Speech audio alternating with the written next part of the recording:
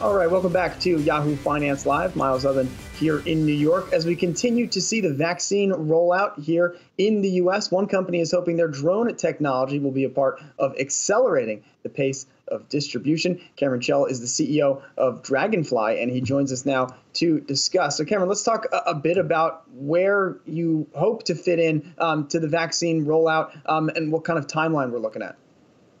Sounds great. Well, thanks for having me. Draganfly is the oldest commercial drone operating company in the world. We're lucky enough to be a public company. DFLYF is our symbol.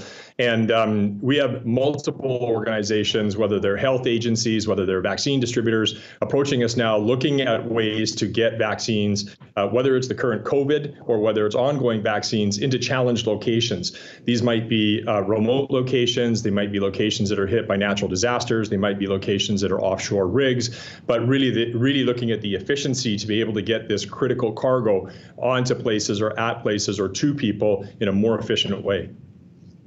So Cameron, you guys are the designers of these drones. You don't make the finished product. So you've got this contract to develop this drone. What's the timeline for actually getting it out there, deploying it, doing the vaccine delivery?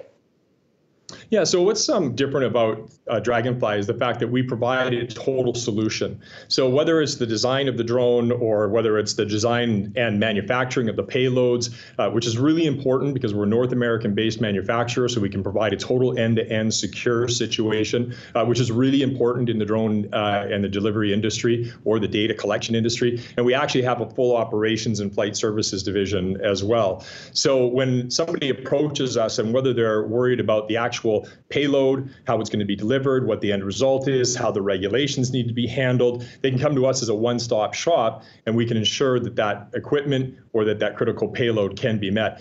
We just released a brand new patent on a particular delivery drone that is a vertical takeoff and horizontal flight drone and has a special way to balance the loads. And so whether it's that drone or whether it's larger turbine type drones, depending on the mission, we can provide anything that is required. And that's really the flexibility that's required in today's drone delivery market. You know, Cameron, I think when a lot of folks like myself, who's not a drone expert, think about drones, we imagine like some dystopic future where it's a small little Amazon thing bringing us a package at our home. But it sounds like a lot of the energy is really in the commercial space. And does it seem like that's going to be a more durable source of application for this technology, even as maybe consumers start to interact with this more? Well, certainly the retail drone delivery is a great Jetson world utopic type of thought or view. But you know, I'm not crazy about the thought of having drones buzzing over my head all the time. That said, that market is exploding and will be very viable. Our focus, certainly in the near term, is really with our existing client base, which are military contractors, public safety organizations, large companies that are looking for mission critical payloads to get into situations where it's less expensive and it's more efficient to use current drone technology, and regulations are leading to this. So we have immediate ROI that we can bring to our customers. I mean, our drones can fly in medical equipment and get there, be the first responder on scene. And in fact, as they are coming into that situation, they can be taking the vital signs of the survivors or the crash accident victims or whatever it might be on the ground, minutes or even half hour or hours before any other first responder gets there. This is real application that has immediate ROI, and why we're seeing our business scale so quickly right now.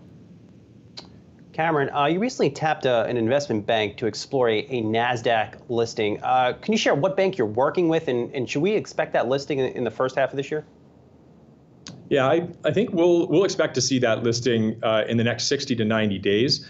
Draganfly is a full SEC reporting issuer currently, so our filings are complete there, and it's really just a matter of working with the national market that we've applied to. So if all goes relatively well or according to plan, we should see that happen in the next 60 to 90 days. We have engaged a well-known mid-market bank. We'll make that announcement in the next short while, and without even launching a book right now, we seem to have very strong demand. But like I say, we're really focused on growing the business right now. We're on an exponential growth path, and we're really excited about the opportunity to capture and hopefully be the leader in this market. All right, Cameron Chell is the CEO of Draganfly. Cameron, really appreciate you taking some time this morning, and I know we'll be in touch as things go ahead for your business, and certainly all eyes on the stock here. Been an interesting ride for you guys. Thank you so much.